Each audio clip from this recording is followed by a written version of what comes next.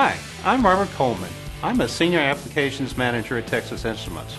Welcome to Power Tips. Welcome to Power Tip 17. In this Power Tip, we're going to take a look at snubbing the flyback converter. Here's a simplified schematic of a flyback converter. The power supply operates with a coupled inductor transformer. It operates by turning the power FET on in the primary. It builds up energy in the transformer inductance, and then the power FET turns off. The voltage on the FET rises, and as it rises on the secondary also. And it gets to the point that the voltage on the transformer equals to the output voltage, and then the diode starts to conduct in the secondary. It's a little more complicated than that because the transformer has some leakage inductance. If you look down here at this waveform, this is what you would see on the drain of the MOSFET. Without that leakage inductance, you don't get this voltage spike on the front end of the waveform. It would be equal to this voltage here. This is the reflected secondary voltage through the turns ratio of the transformer. That's how much voltage that you get on the drain of the MOSFET when it turns off. And then with the leakage inductance, you get some additional ring. And that sets the voltage rating requirements on the MOSFET and eventually sets the dissipation in the MOSFET because the voltage rating is going to set the on resistance of the MOSFET. So this is a simplified schematic of the primary of the power transformer during the on time. Current builds in the mutual inductance of the transformer and builds in the leakage inductance of the transformer. And then the MOSFET turns off, and what I've shown over here is I've shown the diode on the output of the power supply reflected through the transformer inductance, and then I've also shown the diode that's in the clamp circuit.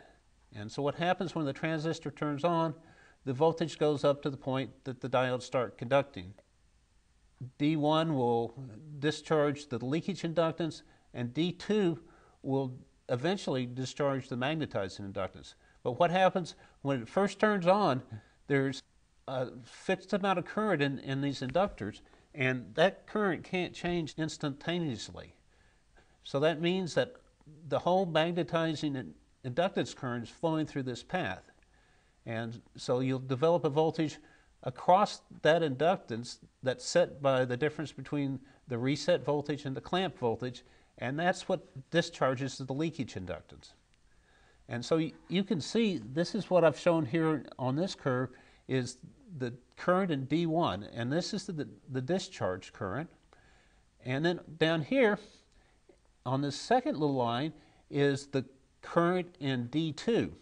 And if it was an ideal circuit, the current would instantaneously transfer over to D2 and it would discharge like this. However, there's current flow in the leakage that diverts current from D2.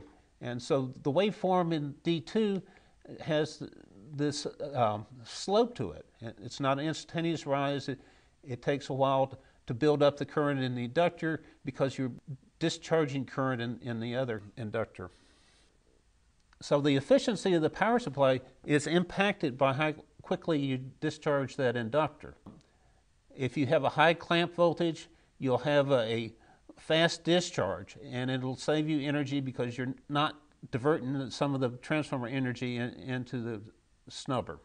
And so what I've done here on this chart is I've shown the trade-off in the snubber losses versus how high you let the drain voltage fly on the FET.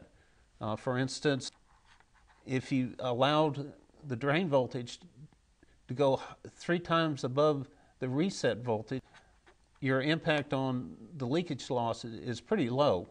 But as you reduce that voltage on the drain of the MOSFET, you increase your circuit losses because you're diverting power from the output.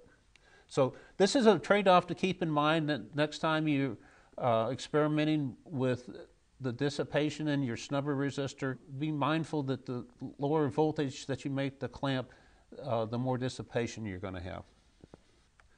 Again, thank you for your attention on this power tip. There are more power tips if you go to Power Management Design line and search for power tips, or you can click on the link to all articles in the description section of this video. Thank you.